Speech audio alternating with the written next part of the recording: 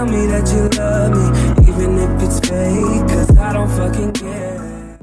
Hey, what is up you guys, this is Nacho here and welcome back to another Call of Duty Infinite Warfare video. In today's video, we're going to be taking a look at the rare RC8, the RC8 HELLION, if that's how you even pronounce it. You guys know me, I always butcher the names, but I always give them my best shots. So what does this RC8 give you? So it gives you increased movement speed, but has a lower active lifetime, which in reality isn't too much of a factor. I'm going to be telling you guys why I think this RC8 is pretty nice and pretty good. I don't really run the RC8, but if I do, I usually will pick this one over the other variants. Reason being is because the increased movement speed with the RC8 comes in so handy. So this gameplay is from combat training just to kind of showcase how strong this kill streak can actually, or how good this kill streak can actually be. But when you're playing in multiplayer, you guys know one of the biggest drawbacks of having a regular RC8 is whenever you call it in from the map, whether you earned it or you got it from a care package, whenever you call in your RC8, everybody from the enemy team just runs away from it the entire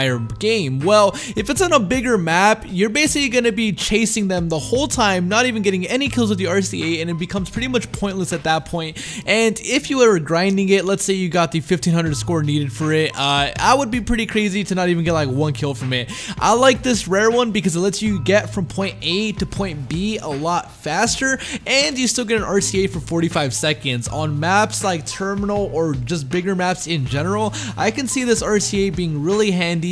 I hope you guys enjoyed this Scorestreak review, man. If you guys are going to use an RC8, I honestly recommend you use this one. This one's probably my favorite variant. There's one that gives you a jetpack, but they recently just nerfed it, so I don't really like it as much anymore. They basically made it so the jetpack doesn't really damage your enemies, when before it did, and it was kind of dumb and overpowered. But they did the right thing. I hope you guys enjoyed this video. If you guys like to see more Scorestreak reviews, be sure to let me know in the comments section below which one you guys want to see next. I know it's been a while, but thank you guys for watching, and I'll catch you guys in the next one. Peace out, Nacho Nation.